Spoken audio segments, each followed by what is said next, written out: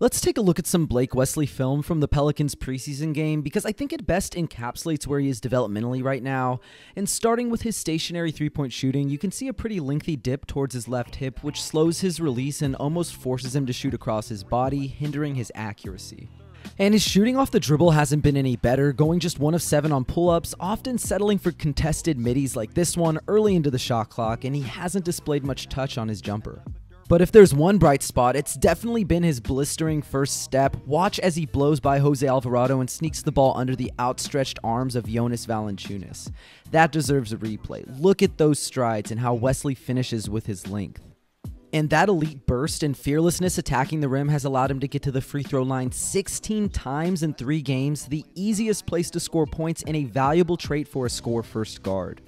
But his ball handling is still catching up to his aggression, making it rather easy for opponents to pick his pocket. And his decision-making as a lead guard has left a lot to be desired so far, so let's go ahead and pause things as he gets into his drive right around here.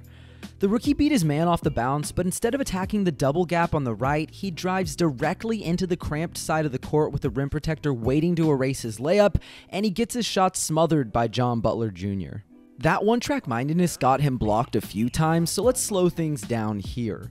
As the help defender stunts to cut off his driving lane, Blake spins to escape, and while a pass to Dominic Barlow might be difficult to pull off, it's probably a better option than forcing up a floater in the paint over the 7-1 Butler. And he must improve his pass accuracy if he wants to play point guard in the NBA, just panics when pressured and lofts this ball right out of bounds. Earlier in that same quarter, Wesley tries to lead Zach Collins to the basket with this pocket pass out of this DHO pick and roll, but hits Zach Collins in the foot instead, making it tough for the big man to corral the ball. And he has to do a better job of knowing when to keep his dribble alive, just telegraphs this pass to Zion Williamson.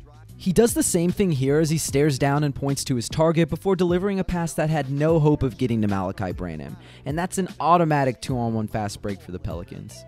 Yet for all the mistakes, there were promising flashes from Wesley. Watch as he rejects the screen and drags out the pick and roll, drawing 2 defenders before hitting Gorgui Dieng with a hook pass for a wide open straightaway 3 that he unfortunately squanders. And because he can get 2 feet deep into the paint essentially on demand, he's routinely able to leverage his gravity going downhill to suck in multiple defenders and create clean looks for his teammates from beyond the arc with kickouts like these. Blake has also been good pushing the pace in transition and making simple reads like lobbing this pass into the corner for an open Doug McDermott triple. As we move to the other end, Wesley hasn't been particularly good, reaching, lunging, and slapping, all of which are poor practices that lead to silly fouls.